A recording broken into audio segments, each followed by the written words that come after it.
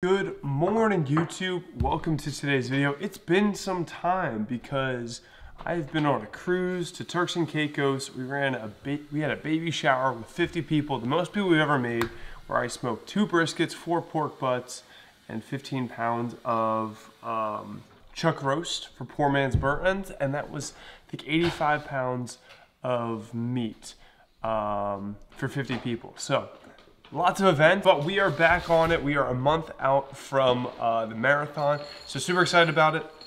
The game plan for today, going to take you guys through a day of eating, training. I got my interval day today, and also lifting, that, eating, yeah, so a bunch of stuff for today.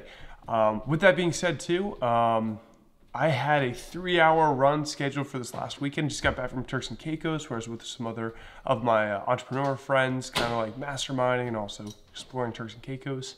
And I got sick as of the weekend that I got back. Had a 3-hour run scheduled that I had to cut short after about like an hour and a half. I was feeling good, my body was feeling good, couldn't take the deepest of breaths, but after like an hour and a half, I was like, ooh, things are not feeling good in the chest area. So like, let's call this one. So I get to retake that 20-mile run, so a 3-hour run this upcoming weekend, and this is my interval day where we're gonna get some speed going. But without further ado, just wanna say where I've been, what's going on, and it's colder in Jersey, which one, I get to whip this guy out. It is a snowman made of weights. And then also, I've been like running probably almost a minute per mile faster when it's been like 50, 60 degrees rather than when it's like 80, 90 degrees. So I'm learning. But let's get some breakfast in. I got some caffeine. If you guys know, you know. Best flavor of Monster. Got the OG flavor, but it's the zero. And gonna whip up some breakfast. So for breakfast, what we got is 2 scoops P-Science protein. So we got frosted chocolate cupcake, kapow. My favorite flavor, you can always save using my code Hejnasty to save like 10% on their website. So mix that into a pudding, just water, and 2 scoops of that. They call this anabolic Dunkaroos on social media. So we got some rice cakes, and you just break them in half, and then you dip it in here. You got high protein Dunkaroos. Phenomenal. All right, so we've made it to the gym. We're gonna do some shoulders and arms before we hit that run. So gonna get things started, do some lateral raises, and gonna do a little bit of forearm curls because my elbow is still doing elbow things. So let's get into it. Love is so blind, but I left my glasses at the house where we met almost 3 summers back. You can't blame me for the crazy things you made me do. Love is so blind, think I got caught in a trap.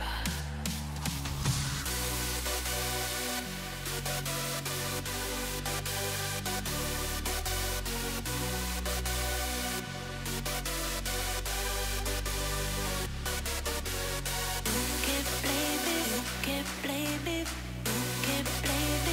Can't blame me. Love is a poison, drink without knowing. Play a game or stop it. Hit me with the instant.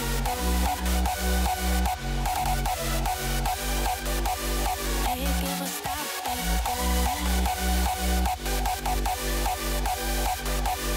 Hit me with the instant. Easy cup tea.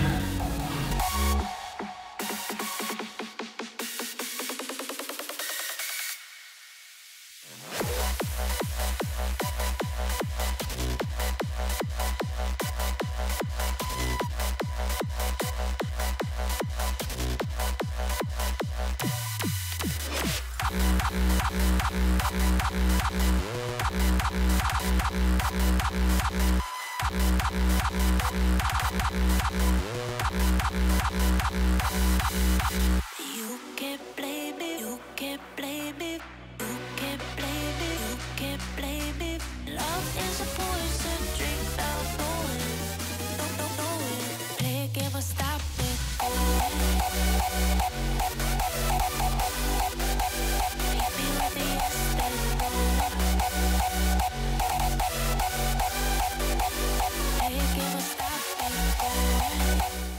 right, we are back. It is about a little after 6:30. So arm day was like about an hour because trying to go hit the run while it's still cold in the morning and get it done before my work stuff.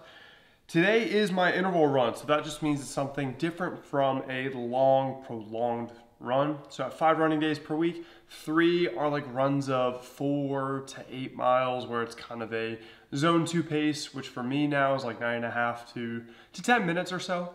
So I keep my heart rate in like that 140 to 150 area.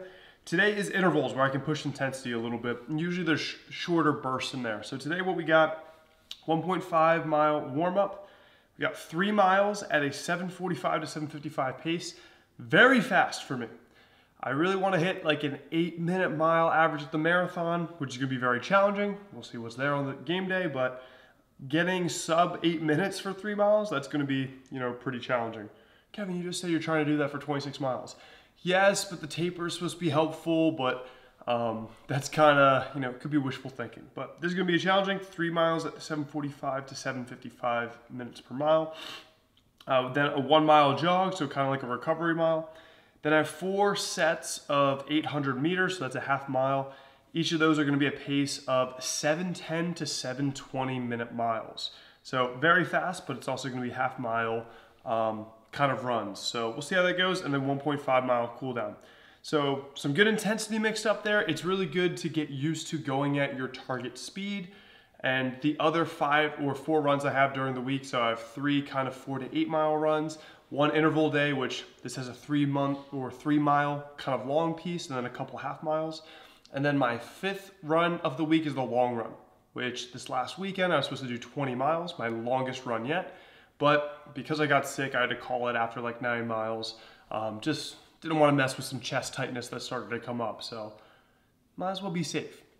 So that's kind of the game plan for today. Want to walk you guys through a little bit of the gear that I got for running in case you want to pick up running. Something I learned as like a heavier runner, just runners in general, is like people talk about, high impact, not great for your knees. So you want to do your best to put yourself in a place of managing that risk. So a couple things. First, you want to get a pair of training shoes. I went with the Saucony Endorphin Speed 3s. So these are good shoes, solid cushion. I got this because I saw Nick Bear was using them, and he's also a 200-pound plus runner. Ex-bodybuilder, went into some running. So these are good. Usually you can get apparently like 300, 400 miles on these. So after I hit 400 miles the other week, I did get a second pair of them, but I couldn't find blue because that blue was pretty sweet. Show you that again. Look at that blue. Delicious. Also, there's a little cookies and cream action. You see that? Little cookies and cream action there. It's got those black speckles. I like that. And then I got these pink ones to replace them. No cookies and cream action, unfortunately. They're this pink magenta kind of color, and they're fine. Get the job done. But I'll probably be able to run those for a lot of my training miles. So I usually do like, out of those 5 runs, I'll do the 3 moderate lengths. Most of my long runs I do in these, unless there's a speed component like target pace. And then for interval days or something with like more of a speed component, these are my race day shoes. So these are the, crap, I already forgot. I think, Alpha Flies? It's supposed to say it. Nike Zoom, Nike Running. It's supposed to say, I'm pretty sure it was Alpha Fly. All right, great, let's not tell me. So I'm gonna have to confirm that, and it'll be here. But I'm pretty sure these are Alpha Flies. But the reason why these are actually more expensive than those, main trainers, and these actually have a shorter lifespan. So those you can get 300, 400 miles. When I read like kind of your race day shoes usually has a carbon plate, which means that these have more bounce to them, which means if I bend this, it's gonna really like shoot forward or just kind of, bounce. And then it's also typically a very light shoe as well. So these are my race day shoes, got a really cool color. These are the Alpha Fly Next Percent something or other, but I kind of found them, these were old release and found them in a cool color. But then I had to buy them off of like Goat or something. But yeah, those apparently have like more of a 100-mile lifespan where you're gonna get that really good bounce. My coach did say that he's gotten, so Adam, he's gotten like, I think 200, 300 miles out of his, and he's somebody who's experienced in this, probably knows when they have bounce or not. So gotta listen to coach, but I'm trying to be pretty conservative on those. I've probably only put in 20, 25 miles in them. Today I'm probably gonna use them because I'm doing some speed work and trying to get some good paces. So I'm gonna use those today. Probably for my 20-mile long run that I'm retrying this weekend, I'm just gonna use the training shoes, and then I have a marathon pace test, which I think is gonna be like 11 miles at my target pace. So I'll probably be using the Alpha Flies, so more that speed shoe. So that's just kind of like, I mean, if you're doing a marathon prep, getting into running, things that I learned, there's a lifespan of your shoes. You can't just buy one pair of shoes and expect them to last like years on end if you're a high mileage runner. Kind of look in that 300 to 400 space and kind of keep your shoes fresh, just so you keep your knees, your hips, everything feeling good. It's worth that kind of peace of mind. Other things for today, this is running a long clip. So I'm going to be having, here's my preferred carbs right before my run. These are so good. Nerds Gummy Clusters. You can have pretty much any really quick digesting carb, and I've been doing these.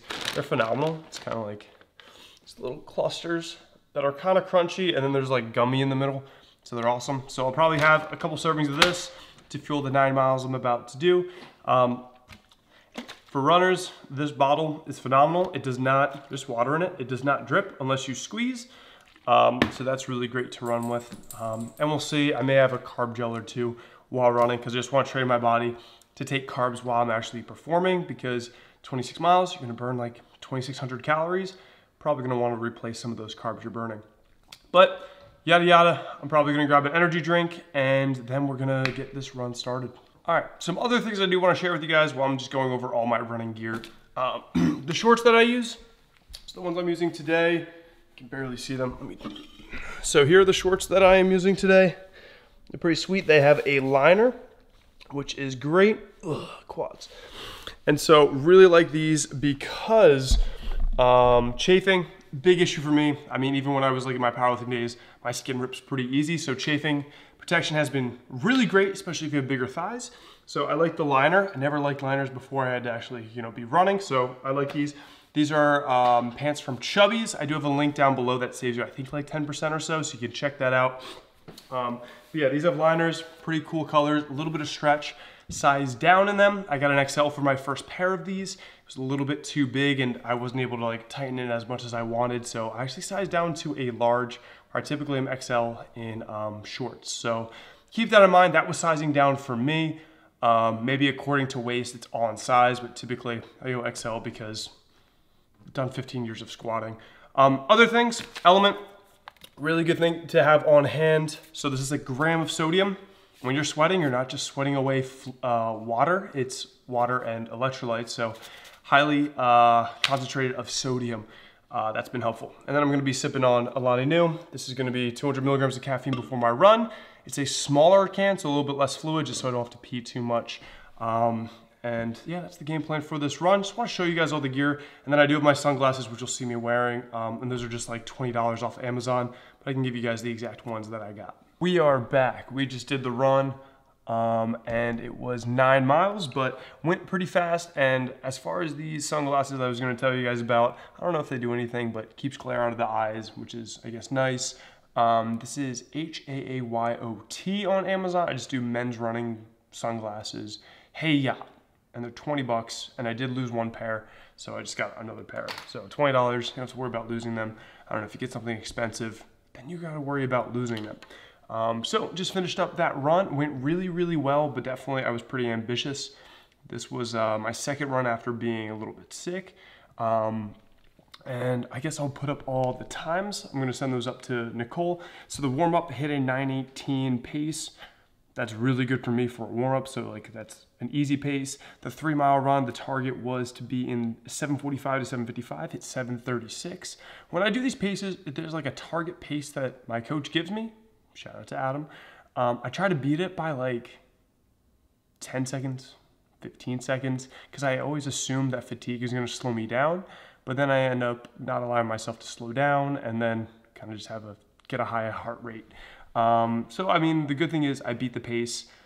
The bad thing is you're not really supposed to beat your paces, your targets. You're supposed to just hit them, so my bad, Adam. Then I had the slow, so kind of like took that pretty chill, 9:15.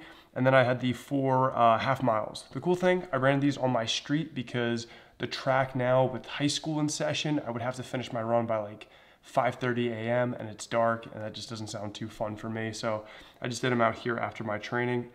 And the cool thing is my street is about a mile, so I just have to walk or run down and back because it's a cul-de-sac. So it's kind of like a loop, and that's going to be an entire mile. So I just get to go kind of like halfway for these halves, and that was perfect. But each one, you know, the first 3 were all around 6:50, which is fast. Target pace was 7:10 to 7:20. The last one was 7:10 because I was starting to get pretty tired. But the cool thing about that, and what I've learned with running, is a lot of it's very relative. So after I hit those like 6:50 paces and 7:10 pace, even though it was just for a half mile, when I did my cool down 1.5 miles, 8:15 pace seemed very smooth. And I was like recovering my heart rate during that. So that was probably the thing I'm most happy about, is 8:15 pace for 1.5 miles at the end of all this. Felt like I was recouping, so that was good. But overall, really good run. I did have a gel while out there. Funny thing is, one of my buddies, shout out to Harry Centennial. Apparently I'm on this thing called, well, this app called Reddit, and I'm in this thing called our running circle jerk. And it has my cruise half marathon on there. So if you see that, where's running circle jerk? I don't know, but it has like that, the video that I posted on there, and a lot of people are like, why are you having goose to run a half marathon at a 2 hour and 10 minute pace? So half marathon at a 10 minute per mile pace, it's gonna be 2 hours, 10 minutes. And I'm not trying to, it was a training run. So I'm trying to save, you know, the really hard runs for controlled ones like today. These were hard runs where I was hitting like kind of around that 8 minute pace. And then the majority of training should be at that like zone 2, which for me is like 9.5, 10 minute miles, and just stacking up a lot of volume there. So that's one thing. I know a lot of this is said in jest. And then also they're like, why are you having 3 of these goos to run a half marathon? They're like, oh, that's kind of stupid. But I think for, as far as I've been like seeing a lot of people in a marathon, because it's going to be, you know, you're not eating for, let's say 3 hours if you're super fast. You're going to want to have one of these every 30 to 60 minutes. So practice how you play. So I've been putting these in. Even today I had one of these mid-run just to get used to having a gel while training, because when it comes to marathon time, if you burn 2,600 calories in, you know, running, you're probably going to want to have some, you know, get some carbs back in your system. So probably when I'm there, these are going to be at all like the water stations, and I'm probably going to have, I don't know, 5, 6, 4, 5, 6, 7, I don't know. We'll see how that one plays, but my coach says like every 30 to 60 minutes. But yeah, those are the 2 things. But if you guys want a good laugh, go check out Running Circle Jerk, Cruise Half Marathon, and my post is on there. So that should be a fun time. But I'm gonna eat some food. I'll show you guys what I'm currently obsessed with for the post-run meal. All right, check out what I just made. I'm obsessed with this. It's just good old anabolic French toast. Again, 10 servings of egg whites. We got 6 slices of 647 bread, some of this, and honestly, underrated and cost-effective sugar-free syrup. Walmart, their 15-calorie sugar-free syrup, because we couldn't find Mrs. Butterworth or really any other ones, and Walton Farms has kind of been nerfed over the past couple years. Phenomenal, so highly recommend it. But gonna eat this. I've been making this like 2-3 times a day the last like week or 2. I usually just get obsessed with something. Recently it was those anabolic grilled cheeses, and right now I'm on a French toast kick, so this stuff's phenomenal. It does take some time to make though, but 10 servings of egg whites, just throw it in a bowl, mix it up with cinnamon, sweetener, and then you mix it up, you soak it, and then you just cook it. But it does take a little bit of time. So gonna eat this up, and then I need to get a shower done and get into some work. So talk to you guys in a bit. All right, so we are back. We got the next meal, just been getting some work done. I'm feeling super comfy. This Young LA shirt, it's just very comfortable. We got some high protein grilled cheeses. So that is what they're looking like. It's fat-free cheese. We just use the Stop and Shop store brand. Fat-free singles are 25 calories each. I think they're like, oh man, 4 grams of protein each. And then we got 647 bread. So I'm having a ton of fiber today. But the beauty of these is for 4 of these is over 50 grams of protein. So I do 2 slices of cheese per sandwich, so easy way to get a ton of protein in. And it's super cheesy. Very cheesy. I usually like the orange singles as opposed to the white singles. I don't know, I think they just taste different, but it could just be like the whole color piece, but I think the white tastes a little bit different, but ultimately super tasty. I think they were out of the regular ones, but yeah, been doing these anabolic grilled cheeses, French toast, and your boy is definitely not missing on fiber. So gonna eat these up, and I will see you guys probably for the next meal. Oh. It's like this. No, because I was gonna say, if you don't like the gnocchi, you can take some of my pasta. I would. Why wouldn't I like it? What is going on? So just got back from dinner. We went to this place called Ciro's out in New Jersey. It's like an Italian spot. Nicole loves their fra diavolo, so ton of seafood, as you saw from the clip. Yeah, a ton of seafood on that. And then I pretty much finished up what she couldn't finish. So I had some of that, a lot of bread to get started, and I had a 2 grilled salmon fillets on a salad. So I'm super happy. I had a good time. I had about 2,000 calories to eat from that meal. Probably all the things that I ate, maybe it was like 1,500 calories. Had a good amount of bread. So maybe I have, 300, 400, 500 calories. Something like that. But I had, so target calories for my days right now is like 2,800. I did about 10 miles today, 9-10 miles. So I'm just gonna say I can add 1,000 on top of that. So it's gonna put me at 37 or 3,800 calories. Before that last meal, kind of the macros that I was at, we already had hit, before I left, protein's actually relatively low. 167 grams of protein, I hit 336 carbs, 15 fat, 100 grams of fiber, because you saw a lot of French toast. I did my my grilled cheeses, and I had my my other starting meal. So that's kind of where we are right now. And then before the day is over, I'm gonna have me a Gatsby chocolate bar. I'm obsessed with these. You can get them at Walmart.